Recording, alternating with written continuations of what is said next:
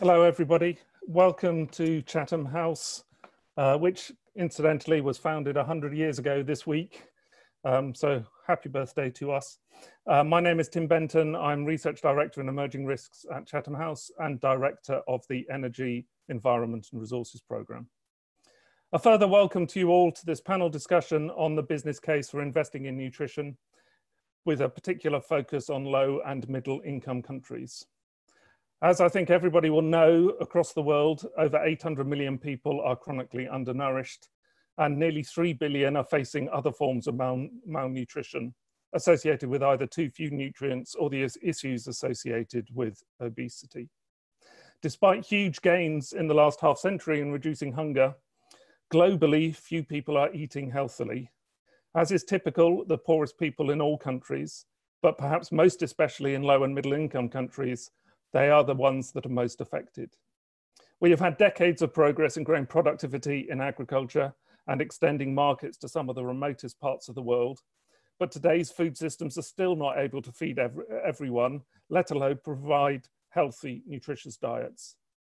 The outcome from our struggling food system is a pandemic of diet-related diseases, a brake on economic development, and hundreds of millions of people, particularly in sub-Saharan Africa and South Asia, facing lifetimes of ill health and poverty. Against this background, malnutrition is often seen as a public health problem to be tackled by governments, donors, and the development community. However, we are here today to discuss the need and scope for business to see this as partly their problem, and to examine the financial and reputational risks of them not doing so. To support this discussion, we are today launching a report called The Business Case for Investment in Nutrition, downloadable from the Chatham House website and with a link on the slide in front of you.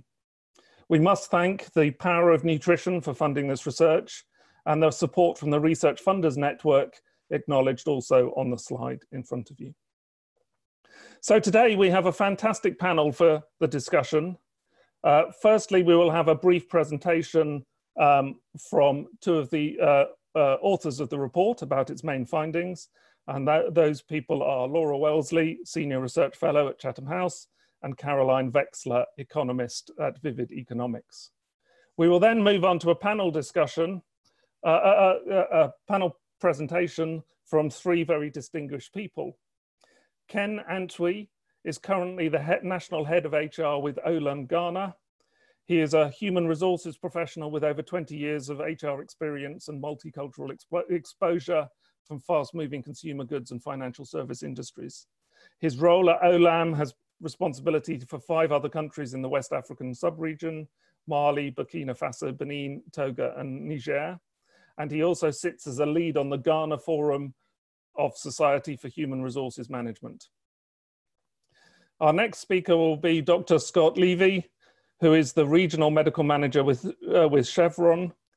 He is certified in both internal medicine as well as occupational and environmental medicine, and has served a variety of positions inside Chevron since joining them in 2012, and is currently responsible for all health and medical related operations in Europe, Eurasia, Middle East, and Africa. He has served in a variety of further leadership roles in the medical community and also on many boards and executive committees. Our third speaker is Professor Jess Fanzo, who is Bloomberg Distinguished Professor of Global Food Policy and Ethics at Johns Hopkins University. She also serves as the Director of the Global Food Ethics and Policy Program at Hopkins, and sits on an absolutely mind-bogglingly huge range of committees, including being former co-chair for the Global Nutrition Report, team leader for the high-level panel of experts for food systems and nutrition for the UN Committee on Food Security, and Lancet Commission on Healthy Diets for Sustainable Food Systems. So I hope you'll agree with me, a truly wonderful panel to give us their reflections on the topic and the report. Following the panel discussion, we'll move on to a wider Q&A. And before we get to the kind of meat of this presentation, a little bit of housekeeping. So first bit of housekeeping, today's discussions are on the record. They are not under the Chatham House rule.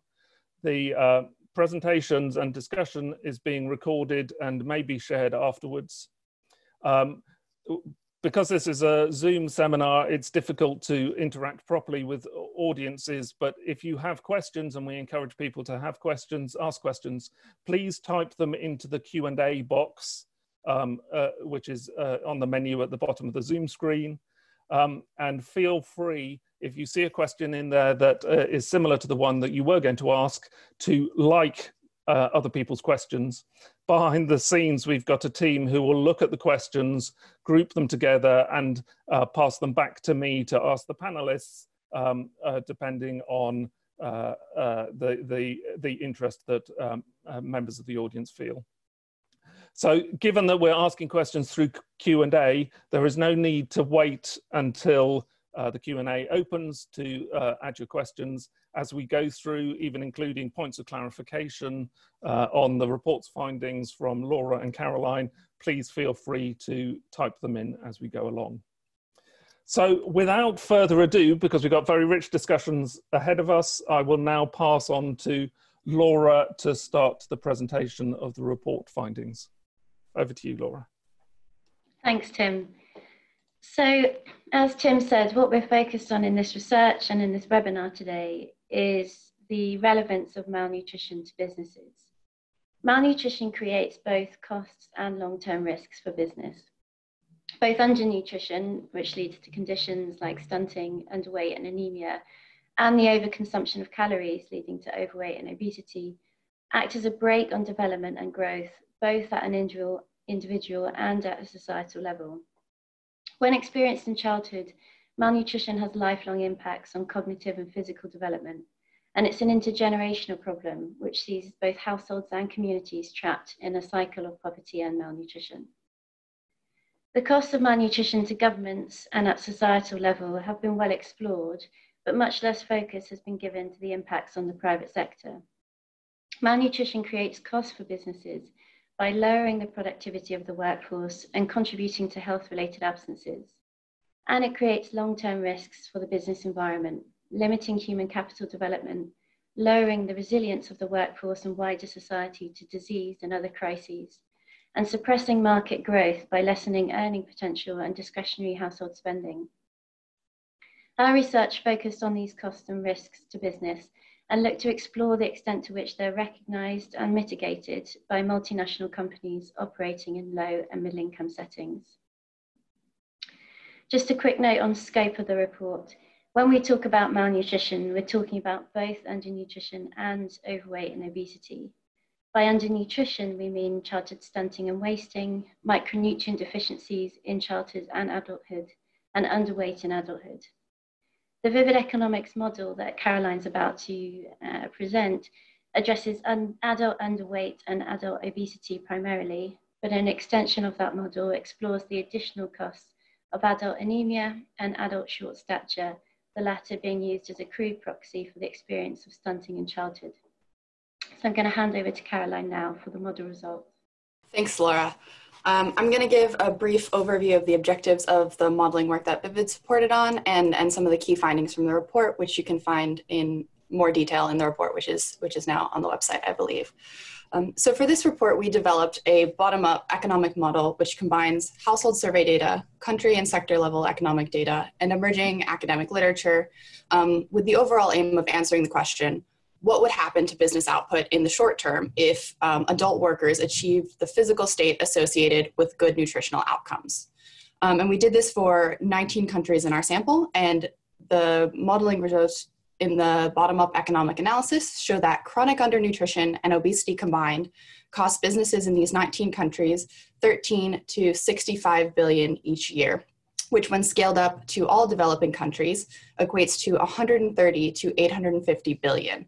And it's worth noting that this is likely to be a conservative estimate as it doesn't include any forms of micronutrient deficiencies or any of the long-lasting impacts of undernutrition in childhood on development outcomes.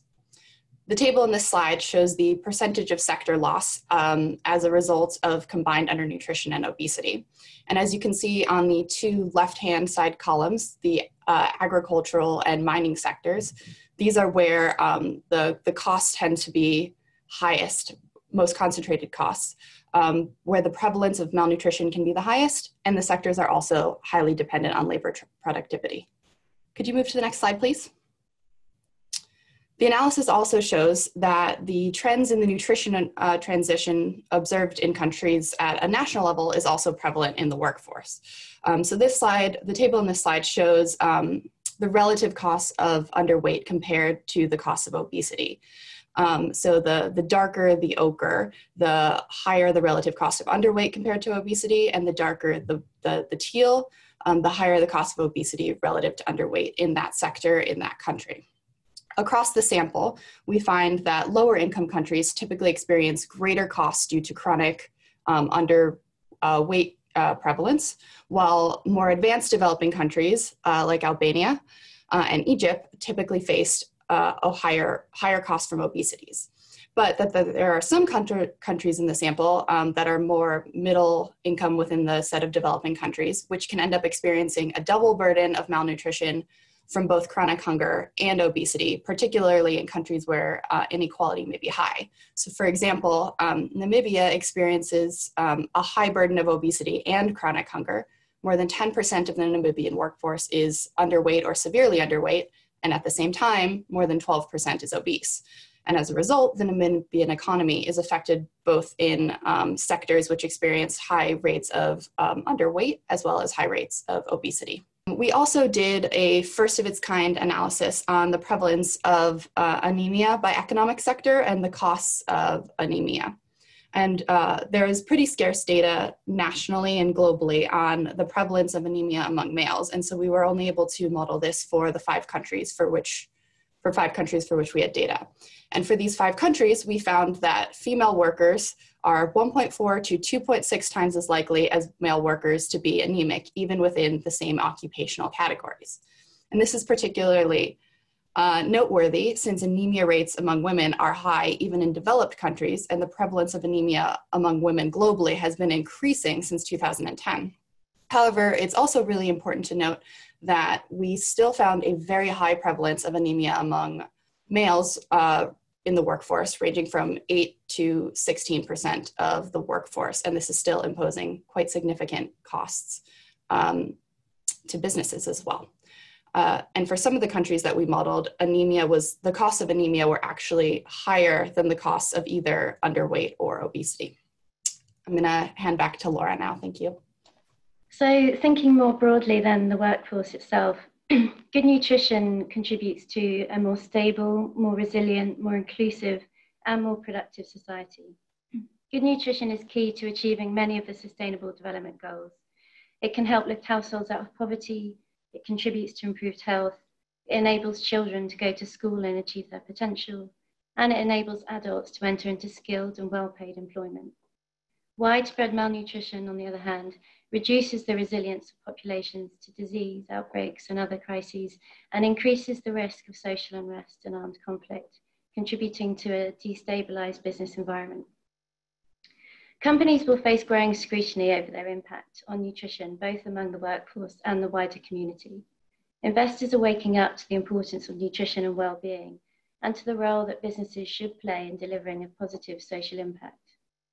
Our interviews with representatives from 16 large multinational companies indicated a concern that failing to demonstrate a commitment to the health and well-being of their workforce and of the communities in which they operate risks undermining their social license to operate, and also risking the credibility of their wider commitments to the Sustainable Development Agenda. Next slide, thank you. 80% of the multinational companies that we sampled for our research are nevertheless taking some form of action in support of improved nutrition. We sampled 180 companies, of which 150 report on one or more activities that can contribute to improved nutrition, whether in the workplace or in the community. Particularly common were mentions of partnerships with other stakeholders, nutrition education for employees, and guidance on healthy eating as part of workplace wellbeing programs. The problem is that this activity is largely piecemeal and ad hoc, and there's huge variation both between and within companies in terms of the scale of activity that's being reported on. Overall, reporting on nutrition-related activity is very low, but the picture that emerges is a level of corporate action that's just not commensurate with either the prevalence or the financial costs of malnutrition. Those prevalence and costs of malnutrition appear to be routinely underestimated. Our interviews offered some indication of why this might be the case. For one thing, undernutrition is thought to be a challenge among the wider population in low and middle income countries, but not one that really touches on the day-to-day operations of the company. Many companies we approached declined to take part in an interview because they just didn't see malnutrition as relevant to them. Others we interviewed said that undernutrition wouldn't be an issue for their workforce because they're highly skilled and well paid. Obesity was better recognized as an issue among the workforce, but was seen more as a matter for individual action than for company level concern. A lack of data is another barrier. A number of our interviewees said that they just didn't have good visibility over the nutritional health of their employees, and that data on malnutrition among the wider community was patchy and unreliable. The broad sense that came out of our research is that companies really see malnutrition as someone else's problem. Companies are nevertheless in a strong position to take action. Many businesses have the reach, the expertise, and the resources to be a significant asset in global efforts to overcome malnutrition. Action can take many different forms, from workplace policies through community engagement programs to market interventions such as product development and investment in agricultural productivity. Next slide, please, Charlotte. Now is the time for businesses to ramp up engagement and investment in nutrition. Our report outlines 3 key areas for action. Firstly, to improve nutritional outcomes among the workforce through things like mandatory nutrition training for employees, healthy and ideally subsidized workplace canteens, and policies that support breastfeeding mothers returning to work. They should partner on initiatives at scale to improve outcomes at the community and population level, be that working with local implementing partners to integrate nutrition elements into CSR programs, or pooling resources and expertise with governments, development agencies, or other businesses to deliver large-scale programs like food fortification. And they should ensure transparency and good corporate governance in all nutrition-related activity, reporting openly on all nutrition-related activities, both internally and externally, sharing relevant data and information with ESG data providers, and in the case of food and beverage companies, ensuring that their products are healthy, affordable, and supportive of good nutrition. And there's a real need now for this injection of engagement and finance from the private sector. As the global most countries are off course to meet the SDG 2 nutrition targets by 2025. COVID-19 is worsening the existing malnutrition burden in developing countries around the world, and the global recession we're likely to see risks leading to a rollback on progress made over the past decades in lowering the global incidence of malnutrition. The next year or 2 are a critical moment for intensifying global efforts to tackle malnutrition and for ramping up the level of investment in this space. In particular, the Tokyo Nutrition for Growth Summit, scheduled for December this year but postponed till next year, offers a milestone moment for corporate commitments in support of SDG 2.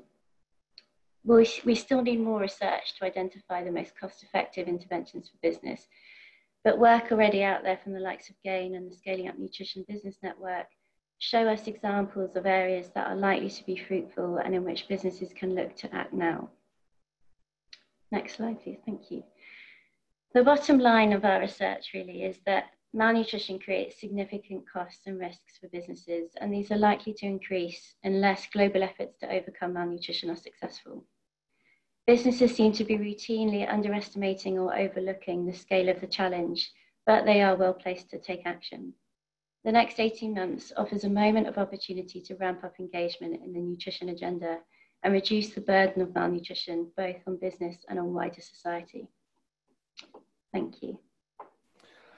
Thank you very much, Laura. Thank you, Caroline, for that overview of the report. I would refer everybody in the audience, of which there are now over 150, to download and look at the report because it's very rich in its analysis and the data presented.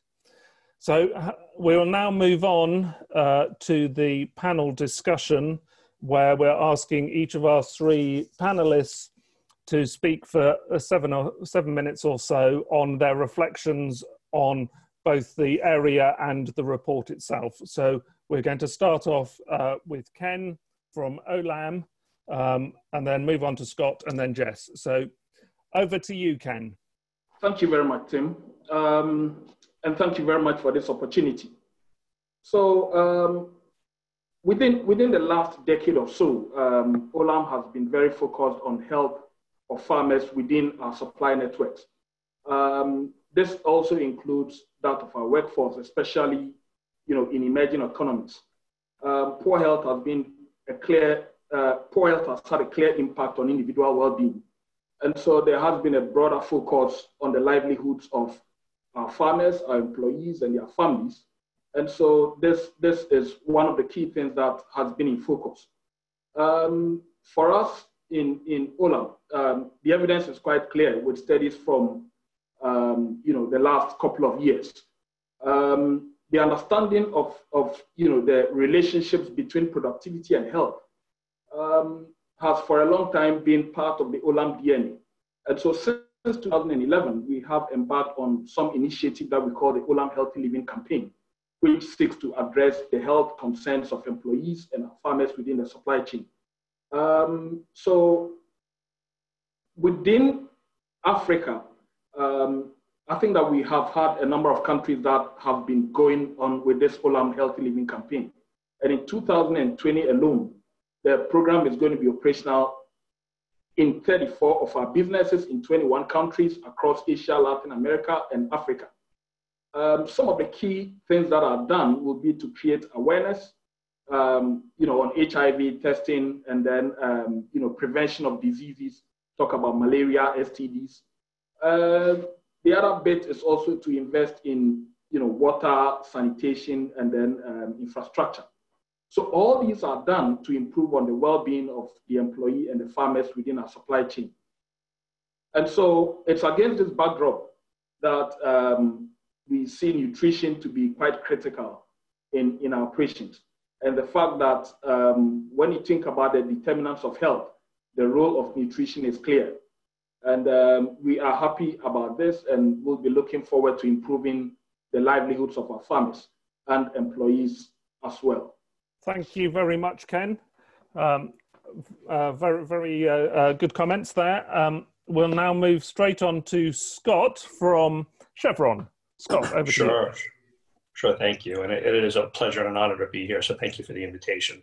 So I'll say a few things. And I think that the report is excellent. I think that the work behind it is sort of spot on.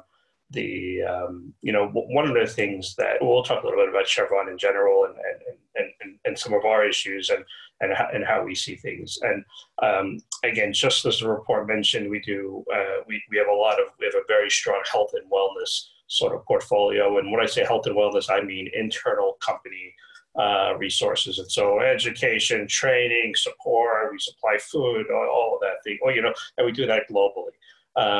But we also have a strong social responsibility program as well, and as we look more of the external, outside of our doors. But we look at the priority in a lot of cases ends up to be sort of the communities where we work. We have a business, number one, and we put it into location A, and we want to make sure that not only our people are healthy and safe and productive, but also that the community is functional, that we have a pipeline of workers. We have,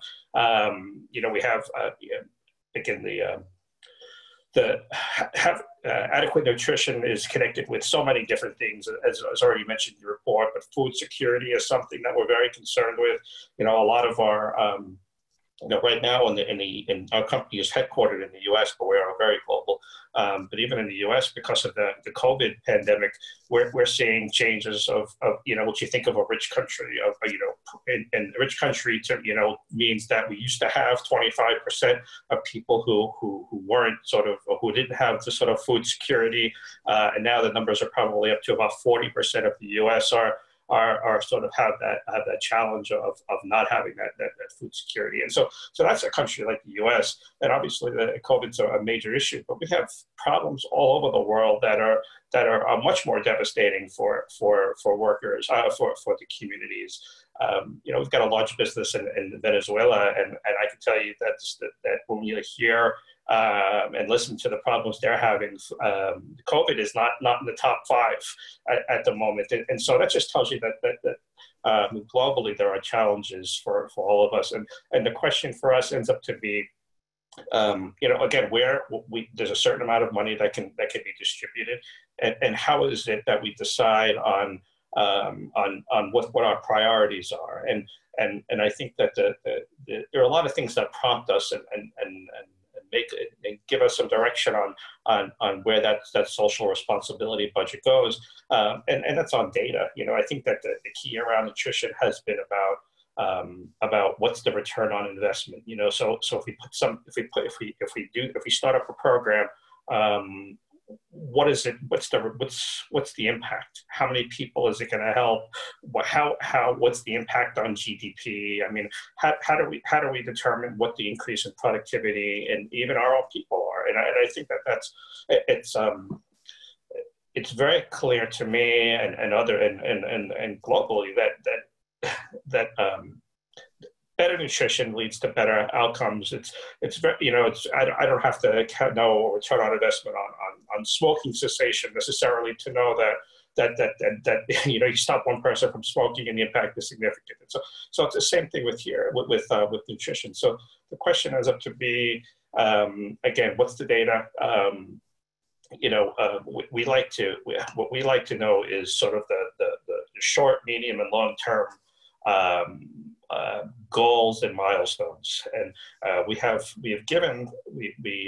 tend to again, we've given money to lots of different groups and organizations, but we've had issues in the past where maybe we start something, we have project managers, and we run a program, and what we want to do is we want to transition it to the community, and we want it to be sustainable. And what happens is we find that, and more often than not, it's only sustainable while we're managing it. And then as soon as we hand it off to maybe a government or someone where it's not necessarily one of their focus items, it ends up getting cut. And so we have history of doing things like that. So we prefer things that are sustainable, that run on their own, and continue. So those are just a few pieces of what we're looking for. But I think it's and it's also the trade-off of what's an emergency. So we see emergencies happen all the time. So emergencies for us tend to be, again, it could be hurricanes or earthquakes, natural disasters, or pandemics where people are just short of food and they need some kind of food banks need to be refilled, first responders for COVID, or hospital workers, or just the community in general needs to be restocked, or we need to manage the logistics. So that's usually the headline is those emergencies. But and I don't want to even suggest for a second that the level of malnutrition and starvation around the world isn't an emergency. But I think that those headline things tend to take over sometimes because it's easier to see the benefit, easier to see the outcome and what we've done. And I know I only have 7 minutes, and I could probably talk for 7 hours, so I'll stop there. So thanks very much, Scott. Yeah, no, I was struck by your focus on the need for data, because I think it was one of the major messages that comes out from the report, that lots and lots of companies are doing things, but until we have a really good toolbox of knowing what works and at what scale, it's difficult to replicate them and therefore create some degree of focus on how things push ahead. So I dare say we'll come back to touch on this in the discussion. Sure. And for the audience, Scott wins the prize because it's about 3:30 where he is in the world at the moment. So thank you very much for getting up so early to talk to us. Jess, now over to you as our final panelist. Yeah, thank you. Thanks for having me. And I really enjoyed reading the report. I'm just going to mention 3 things of the report that stood out to me, and 2 other overarching thoughts of sort of conundrums I think that we face. On the report, to me, the statistics that 8 to 38 billion per year from reduced worker productivity are lost for undernutrition, and 4 to 27 billion per year for obesity is a case right there for business to act. And to me, those numbers are staggering. That was just one kind of overarching observation. The second one, and this was mentioned during the presentation, and Tim also had mentioned to us, and you can read it in the report, that the costs are probably much higher. Not everything was modeled in this economic modeling, particularly child stunting and the impacts on cognitive development, educational attainment. So you can imagine how much more costly this would be if there was a full accounting in place. So I think this report shows it is already costly, but imagine if they had been able to model everything, it would have been incredibly costly. So, and maybe during the discussion, we could talk a little bit about the challenges of doing that kind of modeling. But, and then the figure that is up on the screen, figure 8, I found really interesting in that this was looking at the double burden of adult underweight and adult obesity in the workforce. And many countries are struggling with these double burden issues across the workforce. The white that you see, the color white, means that across all those different sectors, both underweight and obesity are equally costly. So, and there's a lot of white on that figure. And you see in places where, like India, Ethiopia, Pakistan, undernutrition is much more costly to the agriculture and mining sector, for example, than overweight. Whereas in places like Egypt and Albania, overweight's more costly in those sectors compared to undernutrition. But there's a lot of white there. So many businesses, many countries are dealing with this very complex double burden of malnutrition, or triple burden, quadruple burdens of malnutrition, which makes it very complex on how to act and where to act and what sectors should be acting and how they should do so. And, you know, my two other points is that when you look at this does present a case for business, but of course we also need government. Because this is such a complex situation, we need government to act, we need businesses to act, we need civil society to act, often acting together, because it's not only costly economically, it's costly from a societal development perspective, but often working in partnership doesn't work so well. In a recent paper, a colleague of mine, Jeremy Schiffman and Yusra Shawar at Hopkins, who work on global health policy processes, we worked on a paper analyzing why do public-private partnerships, why are they so challenging in nutrition, and what impedes their success? This was a project that GAIN funded, and we found just quickly 5 things. One is that there's a lack of understanding of the causal pathways behind double burdens, much like what Scott was talking about. If you don't understand the causal pathway, you don't understand the evidence, it's very hard to know where to act and how to partner. Take the double burden. Where do you act? Which should you tackle first? Should you do both at the same time? The second thing we found is there's a weak architecture for the global governance for nutrition. In the report, there's a call for full transparency and good governance around corporate action on nutrition. That's still largely lacking, and I'll come back to that in my last point with COVID.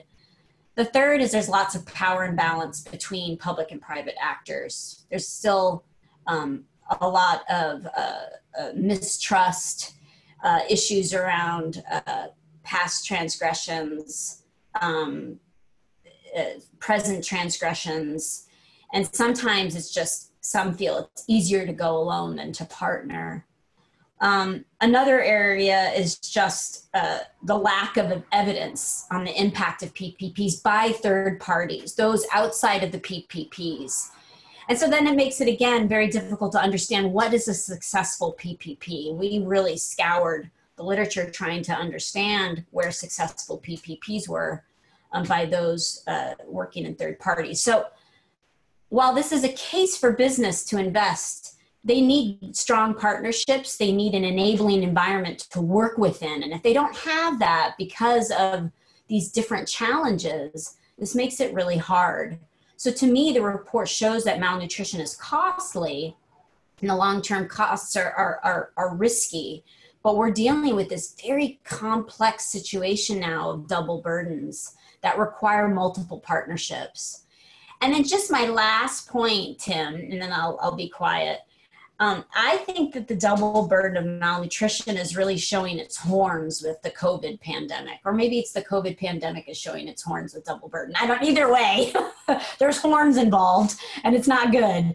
I think we know that both undernutrition and overweight present significant comorbidities with those who test positive for COVID. And to me, all of the recommendations in the report will not really stand on two legs if we have this very fractured, sclerotic, global political and enabling environment.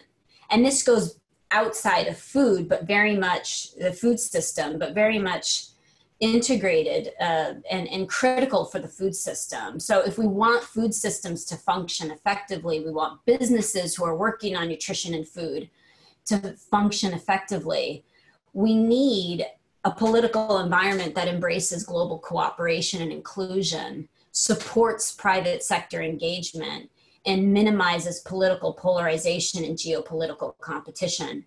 We are in an incredible moment of time of this massive fracturing of our political processes. And I know it goes outside this report, but it's so central to everything we do now. And everyone who doesn't think about politics needs to be thinking about it. And I think many of you saw that the United States has officially pulled out of the WHO in funding the WHO and the support for the WHO, which is catastrophic in my opinion, and makes all of this much more difficult. The US has decided to basically check out of global cooperation, which is an unfortunate situation. So I want to put that on the table, and I hope Q&A comes up. I was looking at the attendees, there's lots of people from private sector. It'd be great to touch a bit on this COVID world order that we're in now, and hear about some of the additional challenges layered on top of these economic challenges that the double burden brings to businesses. And I'll stop there, Tim. Thanks a lot. Thank you very much, Jess. Very thought-provoking as usual. The questions are starting to come in the Q&A. Please keep typing your questions. I'll kick off with one or two directly to the panelists and then switch to the ones in the chat, in the Q&A. So can I start off asking Ken, what are some of the challenges that you've found in raising the profile of the nutritional challenges within your workforce and in addressing it, I guess? And to answer Scott's point earlier, have you seen notable returns on investment in terms of stimulating better nutrition within the workforce, and has that led to productivity gains? Okay, thanks again, Tim. Within Ghana, there is some clear evidence that there are some dietary shifts.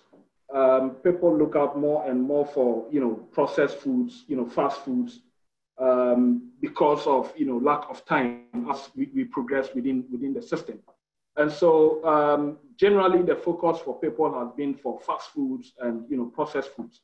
And we all know about the impact that this, would have on the people, which would eventually translate to productivity on the business. So there are clearly, a couple of impacts that have resulted from this. One of them, which is key, has to do with malnutrition. We also can talk about obesity. And we by and large see, the kind of impact that it has on business. And this is, very wide and varied. We can talk about absenteeism, through medical reasons. We can also be talking about low productivity and, other things that are related to it. So those are the key things. What I see from the perspective that we are within Ghana is that sometime back last year, we embarked on what we call 30 days of wellness, where we try to help colleagues to be able to improve on their diet. This was actually broken into 3 parts. The first part was where we were looking at the engagement perspective. And from the engagement perspective, what we're looking at doing was to get colleagues to be connected at work, and then to have health professionals talking to our colleagues on what kind of diet to take to boost their immune system, and then to also keep them healthy. The second bit that we were also looking at was to have some kind of a contest where colleagues would participate in. This contest was specifically aimed at improving the BMI. And so we had a number of colleagues who, subjected themselves for that kind of contest. And we tracked this on a regular basis, and I'm happy to say that that really yielded some positive results. The third one was where we crowned it all with some kind of fun games, where we had some hectic activity, soccer gala, where we had soccer among employees. And all these were aimed at, first of all, like I said, having colleagues engaged at work, keeping them connected, and then also to improve on their health, and then let them know who is who, and get them to also focus on the health needs that they are. In terms of the benefits to the business, I would say that is also wide and varied. So key things that we experienced, number one is that we experienced a reduction in our medical bills, which I would say is a very positive one. And you know that when you have positively engaged colleagues at the workplace, it also translates onto productivity. So productivity went high among colleagues. And you can also talk about, the excitement that it brought to the workplace, where people look forward to come to work rather than squeezing out of bed to come to work. And so that for me has been the big one. We didn't just end there. We also looked at our farmers and the community at large, because at the end of the day, whatever products that we come out with are for the consumption of the public. And so if we have a healthy workforce and if we have a healthy community, that also improves our well-being. So we had a lot of focus also on the community, where we engaged them in some health talks. We had some screening for them, and all these were done together with health professionals who came up with a structure, the plan, the process, the approach, and that also really helped the community. Then the third bit that we looked at was for the farming population. For our farmers and suppliers, we ran a variety of initiatives through what we call the Olam Healthy Living campaign.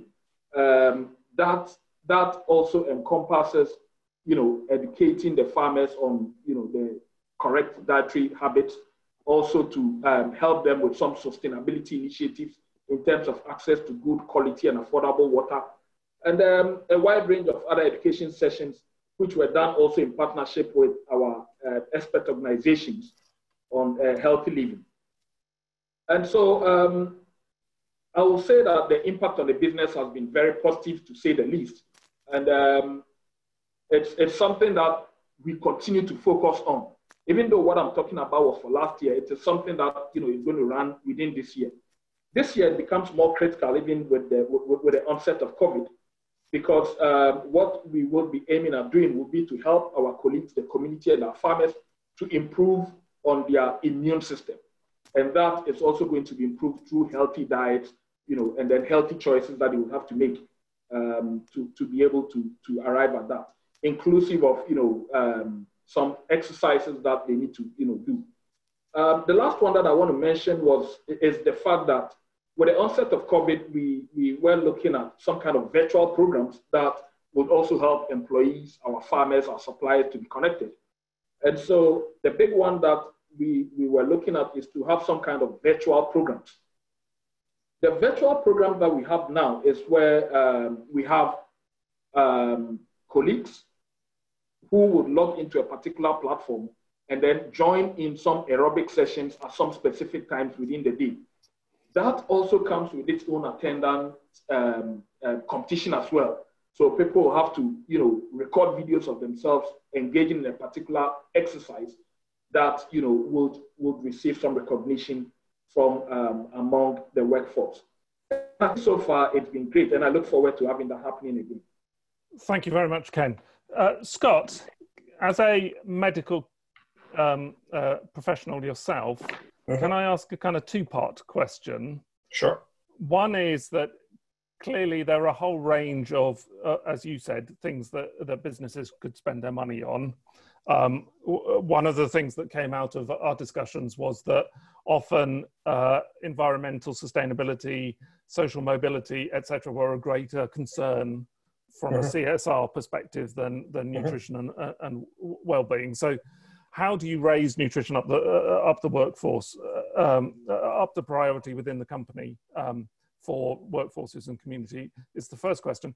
And then the second question touches on the issue of effectively workforce confidentiality, and how do you, as a professional, think about monitoring the health of the workforce, and what sorts of things can you do to spot where particular interventions need to be done? Or is it a situation where within a company you have to do it at a company level and like a public health thing, rather than kind of a nutrition monitoring within the workforce for people at risk?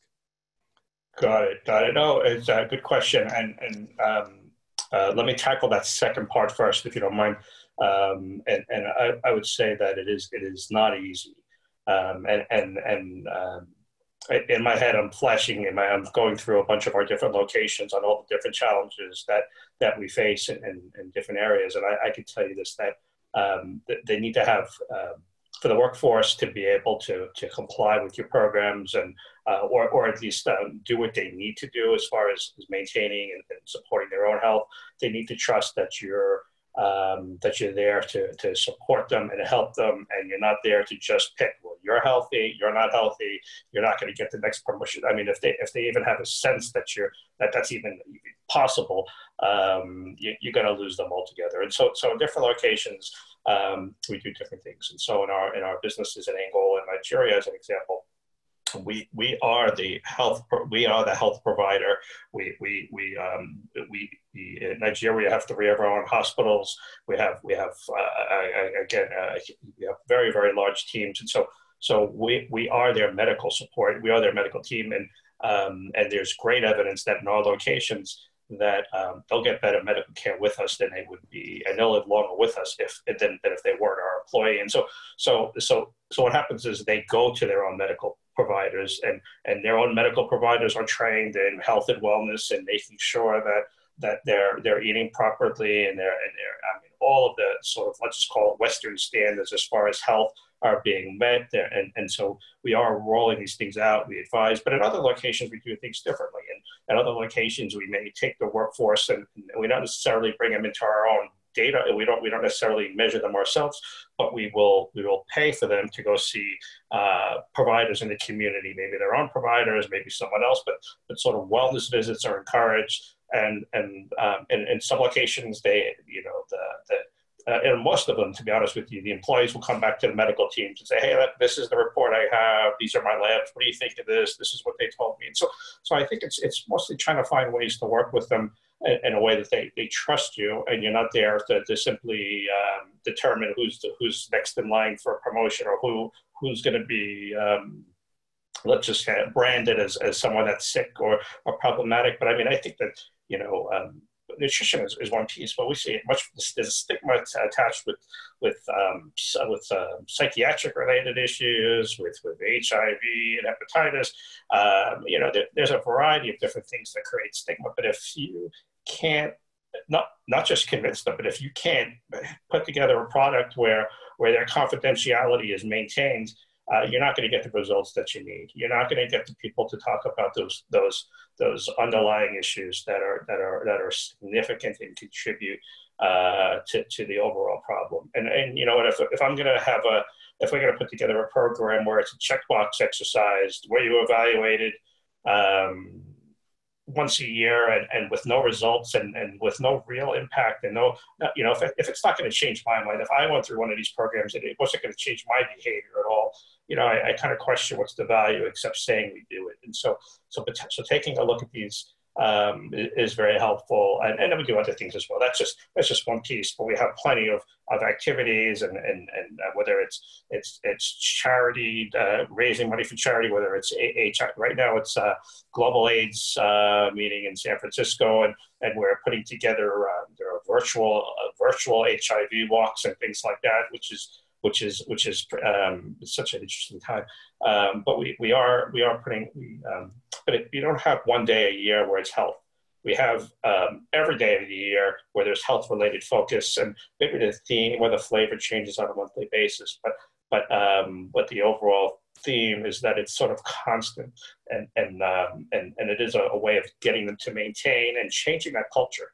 I think that it's much harder to how can I say, avoid activity or avoid making changes when everybody in your office is either counting steps or performing some kind of virtual challenges or I think so anyway, so I think it's not a one-time issue. It's a cultural change, and it works best when the leaders are engaged. And when we see, if I can tell you this, that if we in the locations where we see the leader who's avid in either the fitness centers or big into these how can I say, these charitable endeavors or the AIDS walks and things like that, the employees follow. They follow. They look at the leader as a role model and a mentor, and they want to get closer. And so the culture does change. And so there are ways of doing it, but every location is different. Everything's going to be culturally sensitive, otherwise it doesn't work. But I would say that there's a lot. But privacy is paramount if you want people to give you their to address their issues. The other side of it is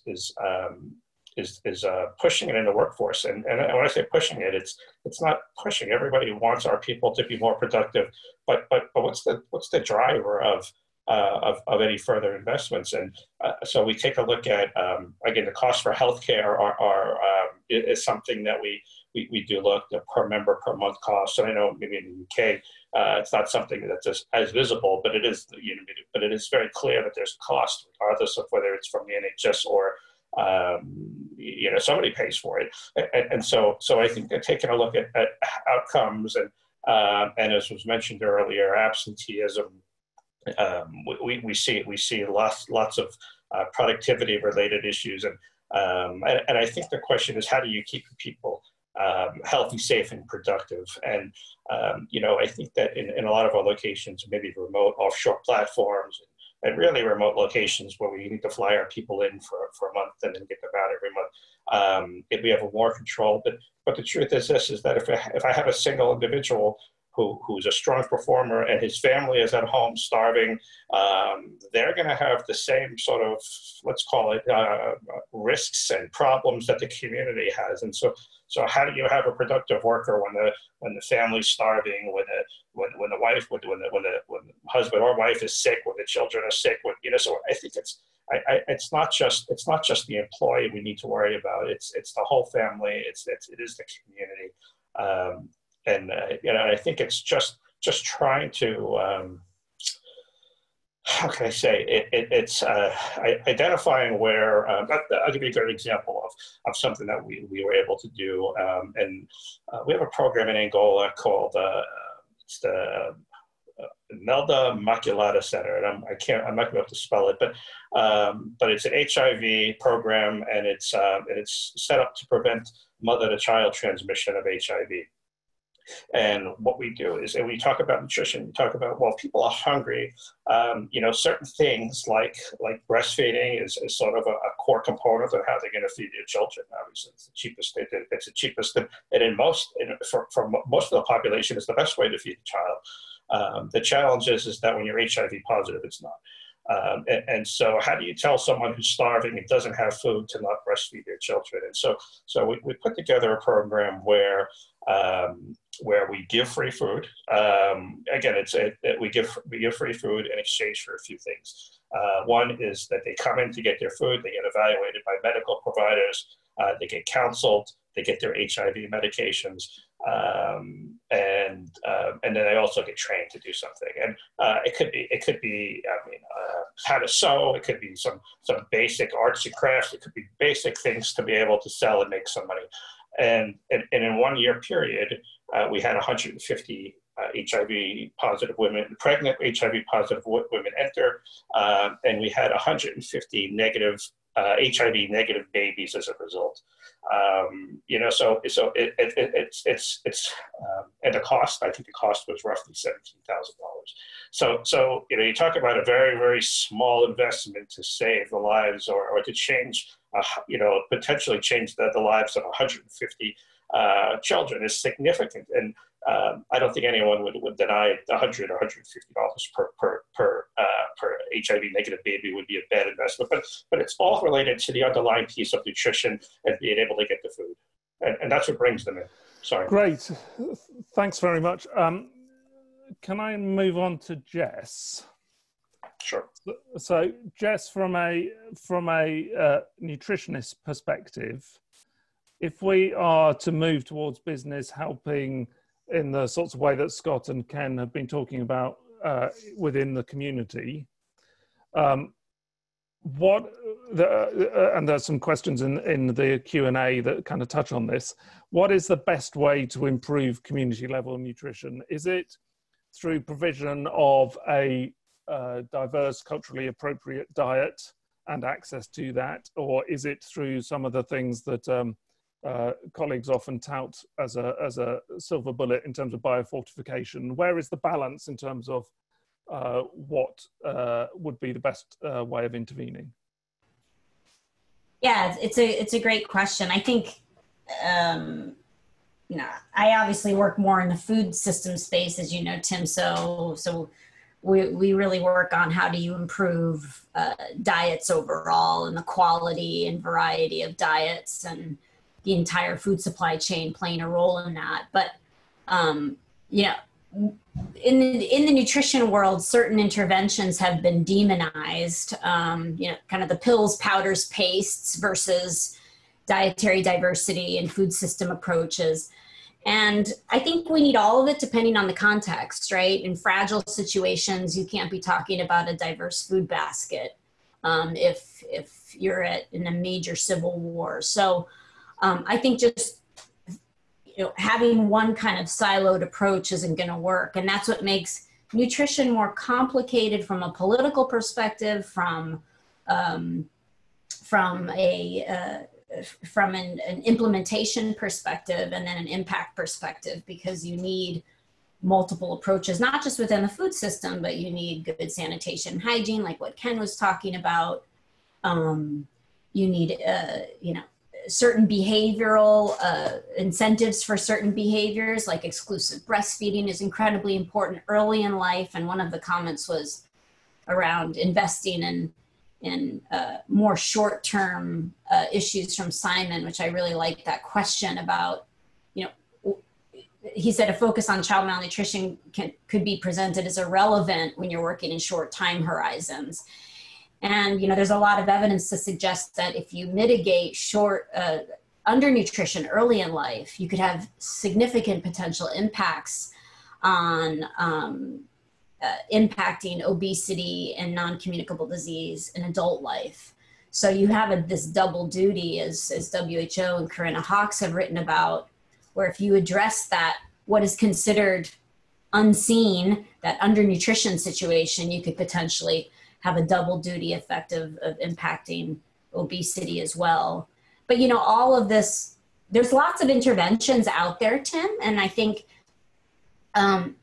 what is presented as a business case is that which has very strong evidence. It's very hard to convince governments and private sector if there's a lack of evidence of the impact on a certain community. So I think, and we in the nutrition community have been building that evidence base for a variety of different tools in the toolbox, be it biofortification, be it more diverse production systems that are providing a variety of foods that a person can consume, food prices, healthier food environments, banning advertising of junk food to children, better infant and young child feeding practices. So there's a whole range of different interventions and the evidence for those. And we need all of it. And that's why people just sort of check out when you start to talk about nutrition because it's not like soap and clean water,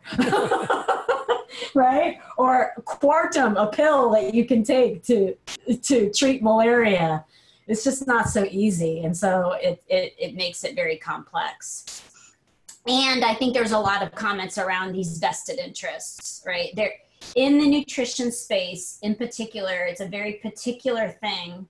You can argue about it that it's an issue in global health with pharmaceuticals, but not nearly as contentious as it is in nutrition, of this relationship of private sector and the power that they hold in the food system and the potential implications on malnutrition burden and the role of government. And if we don't have strong accountability mechanisms that foster government leadership and stewardship, that incentivize private sector to include nutrition among their goals and reinforce strong engagement with civil society in creating demand for healthy food environments and monitoring progress towards nutrition agenda objectives, it becomes very hard. Those accountability mechanisms need to be transparent, they need to be open, they need to be inclusive, but we still need governments to exert their power and shepherd their food system in the direction to promote public health. They have to create dietary guidelines, public procurement programs, fiscal instruments, regulate industry when they are advertising junk food to children to keep private sector in check. And that's critically important. And governments just are not doing that sufficiently. Yeah. And so then it becomes incredibly hard to monitor behavior of actors across the food system. So I know I'm kind of dancing around your question, but it's just not so simple to say, you know, we need these three things, you know, private sector can do it all, because it's just, we've learned time and time again, that approach is just not true. Yeah. You know, there's no silver bullets, unfortunately. Great, thanks very much, Jess. That brings on neatly onto a question. Donor aid plays a massive role in funding for nutrition, with both domestic and donor finances coming under strain due to COVID, and this report unlocking the true cost of malnutrition to businesses if they fail to act. How do people on the panel see the private sector supporting nutrition interventions at scale? So where is the particular role of the private sector in, as Jess said, you can't do it by yourself. You need to work with communities, you need to work with donors, you need to work with the wider development community, and perhaps most of all, you need to work with government. So in that space, where are the key things that you can do to unlock and drive interventions at scale? Who wants to go first? Laura, Caroline, feel free to chip in as well if you want to. So I'll go first. And thanks, Scott. Yeah, it's I'm laughing because it's not an easy answer. You know, and so I think that's the biggest challenge right now in this field is because we have this overwhelming crisis that's literally globally a global crisis where everybody is shut down, productivity is significantly lower, economies are down. So I mean, it's not. I mean, it ends up to be just think of what the problems are. A, there's less money. B, we're looking at, I mean, if they haven't been laid off, people have been looking at layoffs, you know, around the world if we can't get a handle on the outbreak. And so it becomes a significant issue. And then, you know, obviously if you're trying to function and you're not thinking of COVID related relief or support, you obviously, it seems like as a company, I mean, it seems hard to not focus on the damage related to the COVID problems, whether it's logistics, whether it's refilling supply chain, as I mentioned, procurement related issues. And so I think it is a significant problem.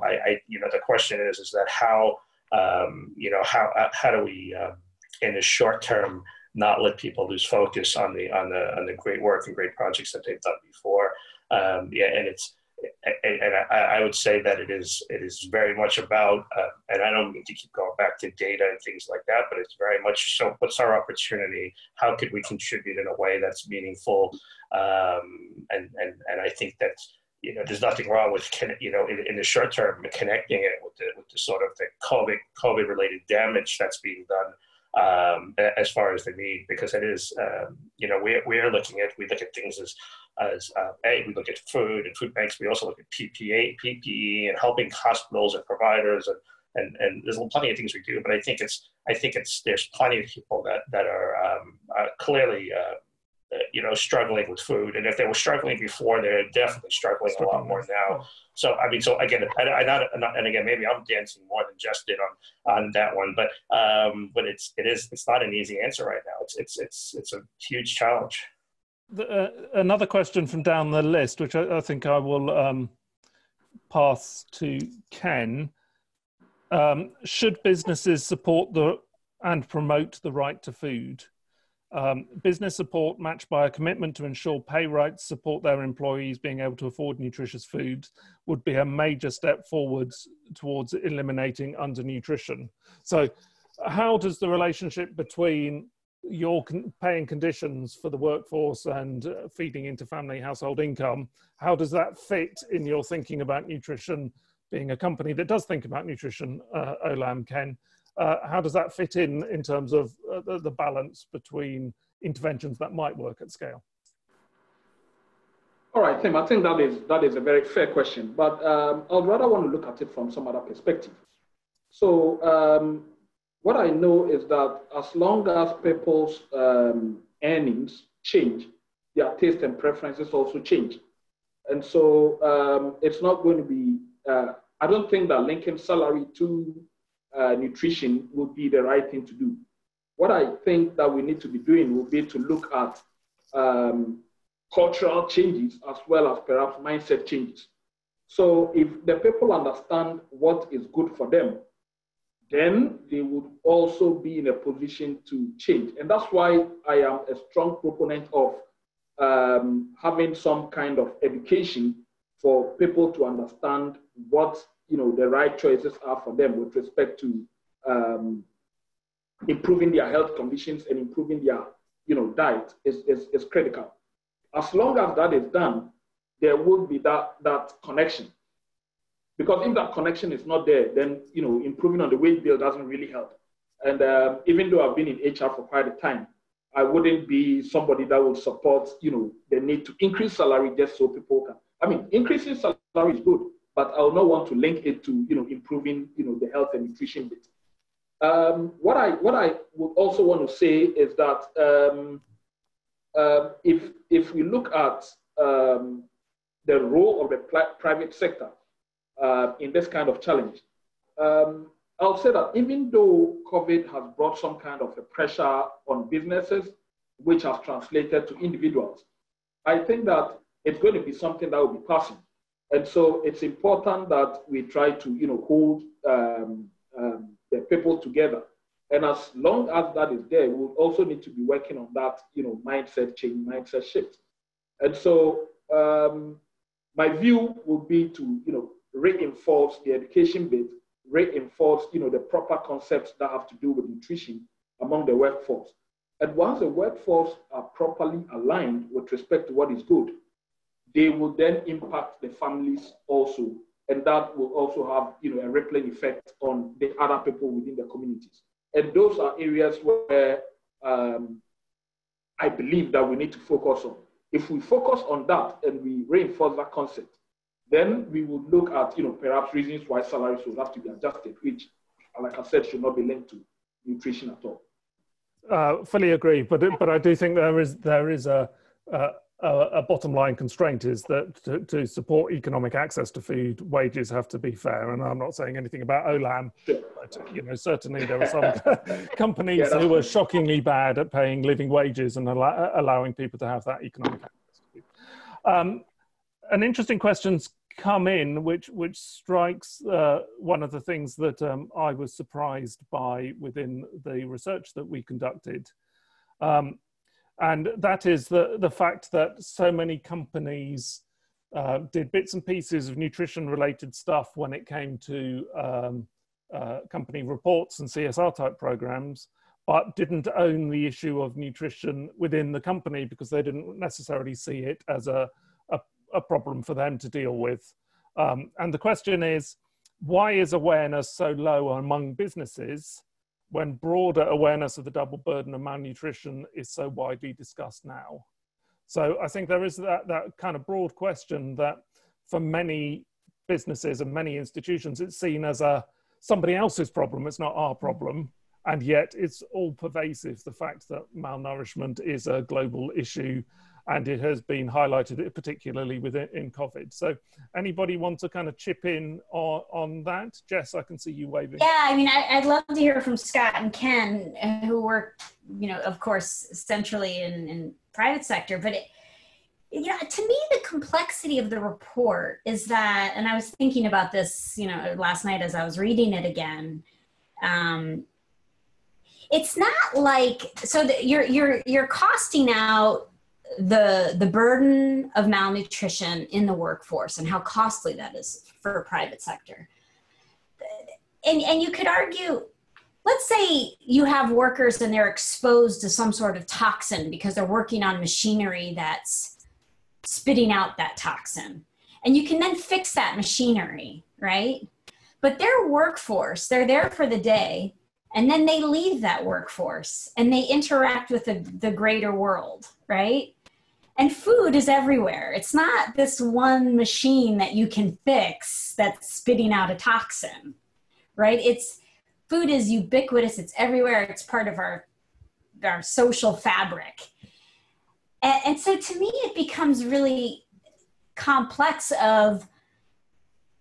and I would love to hear from Scott and Ken about this, because to me, I think there's a bit of, well, we can do only so much as a private sector entity. We can't control what people do when they leave the office. You know, they go into the world, they make certain decisions about what they buy, they live a certain lifestyle. There's only so much we can do. We can only have a bit in our corporate social responsibility packages, et cetera. So I would love to hear a bit more about that, because that's the challenge of nutrition, is that, and the food space is that it's everywhere and it's everyone's responsibility. And the minute you have that everyone's responsibility, again, it's a bit of, well, all right, government needs to do that. We don't need to do that. Or private sector needs to behave. Governments don't need to do anything. So it's one of those things, and there's lots of experts in the audience too, but this is where I find it hard to create, quote, the business case for nutrition when it's everywhere. So I'd love to hear from others on this, but yeah, Thanks, Jess. Before going to Ken and Scott, Laura, you wanted to just throw something in there. Sorry. Yeah. No, I mean, I was just going to offer a bit more kind of context in terms of what the companies responded with when we approached them to take part in this research and to talk to us about this. And I think it was very revealing. I mean, the vast majority said, no, sorry, can't talk to you. But the reasons were kind of indicative, I think, of a hesitancy to stick their neck out on this, partly because it's such a complex issue, and partly because it's not at all clear, or didn't seem at all clear to the company to be approached, where it sits, whose responsibility it is. So that point about it's everyone's responsibility seemed to play out within the company too. So it was passed between the sustainability leads and the HR leads, and HR is saying, well, yeah, malnutrition is a societal problem, that's not really something we talk about. And sustainability leads say, we're not health experts, we're not nutrition experts, we haven't got that visibility over our workforce. And so it really did seem like there was, there are lots of responses that said, this is interesting, this is valuable, we're glad you're doing this research, but we're not well placed to talk to you right now. And I think that's really key. But another thing I think that came out is that, so I mentioned the assumption that undernutrition is directly correlated with wages and income. So lots of companies said, you know, our employees are well paid relative to the context in which they're working, relative to the wider population.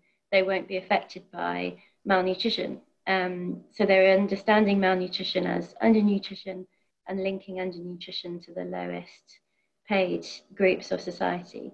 They recognise obesity as being prevalent amongst the workforce, but talks about it as a lifestyle condition, not something, you know, not in the same way as a health condition, despite the fact that the health conditions that were mentioned the most, you know, musculoskeletal problems, cardiovascular, diabetes, mental health, all have strong links with malnutrition. So I do think there's some kind of awareness raising to do amongst companies, but more broadly, I think Jess's point is absolutely right that, you know, it's a large problem. It's multifactorial. We're all saying how complex it is and how difficult it is to give one single answer. And that's where I think things like Olam's at-source platform that, you know, brings an element of accountability for the wider impact and the wider reach that a company can have, not only, you know, direct actions in the workplace, but how is a company looking to address the societal problems faced by their stakeholders and the communities on which they depend, looking for that kind of accountability and encouraging companies to really broaden their scope and their remit and their area of responsibility, I think will be absolutely key to heightening the relevance of this. Thanks very much, Laura. Scott, Ken, do you want to rise to Jess's challenge? Scott first. Sure, happy to. Yeah, so I'll tell you this, that certain things that might be common sense on, you know, in a panel like this, or in a group like, you know, that participates in a call like this. But I can tell you that the difference between malnutrition or sort of the double burden it isn't as well known, or isn't as you know, amongst, let's just call them normal people. And what I mean normal people is we have, you know, if you called my house and, you know, during the day and my son answered the phone and said, I want to talk to you about this, he would have no idea who is the right person to talk to, whether this is the wrong number, whether you know, what's going on. And I would say that in a company without a you know, a dedicated health team that you can speak with and try to understand sort of what you know, what's going on in the company, where's their social investment money going, where are their programs dedicated to, it is hard to get a sense of what's going on. But I would say that you know, this piece of what companies should do has a lot to do with who's counseling them, who's consulting to them, and what they see. And if they see that they have a job opening and 1,000 people apply for the job, and there are plenty of fit people who are, you know, maybe well, you know, again, they're well educated and well fed. I mean, it's not something they physically see, and so that's up to be, you know, looking outside their own shop and sort of getting some info. But it's not clear to most people on that distinction, and it should be. It absolutely should be, that the childhood stunting and things like that are clear metrics and goals that could be evaluated and reviewed, and you can get a real good ROI on those things. And so, but I would say that it's not so widely accepted and known amongst corporations that these are the specific metrics and milestones that we need to achieve, or we need to be striving to address. And absolutely should be, but it's not. And I think that's what part of the challenge of addressing it is getting this into getting this knowledge across into the wider community. But anyway, that's part of the reason why you're helping to support. Thanks, Scott. Ken, anything brief to add? Yeah, sure. So I think that some valid comments were made by Laura, which I would want to, you know, add a bit to. I think largely from the private sector, there's a lot of focus on the quality of hire that we have in terms of how well educated they are, and so how well they should be able to make choices for themselves. And so that is one bit that really relegates, you know, the subject of nutrition to the background. So that is one bit. Then the other bit also has to do with the fact that if you look at most private organizations, the key focus is to make money. And so as long as the subject has to do with how much money we can make, we'll have to, have that conversation. Hardly will people kind of link the issues in the food system with the nutrition. And I would want to come back to my initial point, the fact that those are issues that need to be discussed irrespective of the caliber of people that we have, because that would have an impact of, affecting other people outside the world of work. Thank you very much. We are rapidly running out of time, and although we could go on for a very long period of time, I would like to ask a question with respect to broadly the investment agenda, timeframes, and SDGs, ESG agenda, and so on. So one part of the question is, how does the panel see the nutrition agenda translating through the ESG agenda, particularly from the perspective of an analyst or an investor? That's the first part of the question. And then the second part of the question is one we touched on earlier. If you're intervening particularly in childhood malnutrition, then you could argue that that's irrelevant to everyday business activity because the timescale is so long. So how can you make that broader community level childhood investment, child-focused nutrition investment, how can you make this agenda relevant and reportable for long-term investment into perpetuity? So two questions around that investment. How can you really kind of, for a company coming in, for an investor coming in looking to have a long-term investment in your company, where is the benefit of intervening in childhood malnutrition? And then how does an investor see your work within ESG incorporating nutrition, and how visible does that become, and how much does that contribute towards achieving a wider SDG type agenda? So I think that in the first place, one of the key things that we should be looking at would be trying to draw a connection between a healthy workforce and then productivity. Because as long as the workforce is healthy, there's going to be a positive translation on productivity. And so for the investor who is coming in, there should be that kind of understanding that there is some kind of return on investment when it comes to that aspect. If we have to look at it from the perspective of the community, I mean, we as a business cannot thrive on our own as an island. We will definitely need the community. And so if we are going to hire people from the community, then we need to ensure that that also affects the community positively. So that's number one, positively affecting the community. And we also will be looking at, at sustainable business. So if we want to look at the sustainability of the business, then how can we help the community to be able to have, lives that are worth it? And this is closely linked to, the purpose of Ulam as we exist. And so I'll look at it from these perspectives. The fact that number one, we will need to draw a link between productivity and the healthy workforce, which would ultimately impact the community. And then the fact that in trying to draw that link, we would also need to be able to, have the understanding that we don't exist as an island, but, we have to relate with our suppliers, our farmers who will be within the community. And then at the end of the day, that would, project the business positively. And so there's some huge ROI that we can benefit if we focus on nutrition. Thank you. Scott, quick comment? Sure, I'll try to make this quick. So I'll tell you this as both a doctor, a physician, and a father. I can tell you that there's no amount of money I would ever tell you it would be a waste of money waste as far as serving children and correcting things that should never have happened in the first place, or addressing sort of their issues. But I would say just because that child isn't necessarily going to be one of your workers in the next 5 years doesn't necessarily mean it's not going to make a major impact on the community, on the medical resources, on the family situation. I can tell you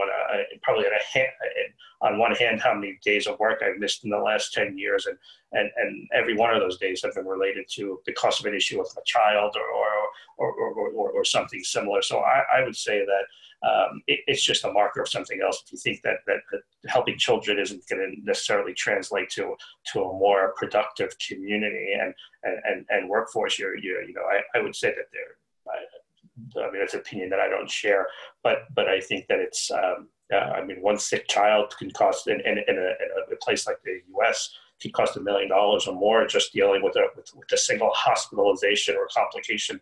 And so I think that it's, in our remote operations, a sick child will shut down our medical team, will eat up our resources. I mean, so there's so many factors of why it's not a waste. And why it's much easier to deal with a child as well, as far as compliance and making sure they get what they need. And so there's not a lot of extraneous factors. But I mentioned earlier about saving 150 HIV negative children. I mean, that's a perfect example. Like those are if I want to work, or if I want a business in a location for decades, those 5 years wouldn't be. We need to look at the long term and what the community is like. Anyway, I'll stop there. Thanks very much. Jess, we're running out of time. Final words from you about this space, perhaps, but perhaps from a community perspective. It strikes me a lot of the things that you said earlier are about how everything fits together, and it is everybody's responsibility, but it's also about ensuring good sanitary hygiene, access to water, access to money, proper policy, education, literacy. All of these things fit together, and not one single thing will be the silver bullet. Sorry, I'm leading the witness, my lord. No, it's good. I mean, I think that's exactly true. And I think, if we're talking about investors and why should they care, I do think it is on all of us who work in the nutrition space to better educate those investors on why it's such a critical investment. I think it's not clear that undernutrition is an underlying cause of many diseases, and we're seeing the obesity being a significant comorbidity with COVID. COVID outcomes are much worse when you're obese. So I think we need to better educate those who want to invest in business and want to invest in nutrition on why it's such a critical issue. It's not a visceral issue like Ebola infection or dengue or something like that that's very infectious and rapidly spreading and is very visually alarming. But I think there's also this idea that you'll often hear, well, obesity is someone's willpower. That's up to them to change. We know that's not true. We know food environments are very perverse. It's very hard to eat healthy. It's very costly to eat healthy. And the societal and economic costs of obesity around the world for every country is, to me, an incredible source of investment. But I do put it a bit of the blame on the nutrition community and the nutrition world that we haven't communicated that effectively, that case for investment. So I do put the responsibility on us. We all talk to each other. Are we talking to investors who don't know where to place their money? They want to do something for societal good. Are they thinking about nutrition? Are they thinking about climate change? Why not both, right? This double investment. So yeah, we need to get our house in order to better communicate that to those who are willing to invest money. Great. Well, thanks very much to everybody. We're out of time. I'm really sorry we haven't managed to get through all of the very rich questions that have been asked today. Please feel free, anybody, to get in contact with the Chatham House team to follow up if there are questions. Enormous thanks to Jess, Ken, and Scott for coming today and talking on the panel. Obviously, enormous thanks to Laura and Caroline for presenting as well. And I know Laura and the team have sweated blood throughout the course of this research to get a really good product out at the end of the day. I think we have not answered a whole lot of questions with the research, but we have posed a lot of questions. And absolutely, hopefully it will have been a stimulating set of thoughts and information for you from whatever constituency that you come from. And final thanks to the behind the scenes team at Chatham House for doing the technical support, Robin and Charlotte and Richard and co behind the scenes. It's been a great event, and final thanks to Power of Nutrition for funding the work that has allowed us to do this research. And fly the flag, people. As Jess says, this is something that really needs a wider discussion in society as a whole, particularly in the business investment community, but working with governments and civil society and funders and donors and so on. So stay safe, everybody. Good luck, and thanks for your time. I can't say safe journeys, but keep your head down when COVID's around. Thank you very much, everybody. Thanks all. Take care. Thank you very much. Thanks. Bye-bye.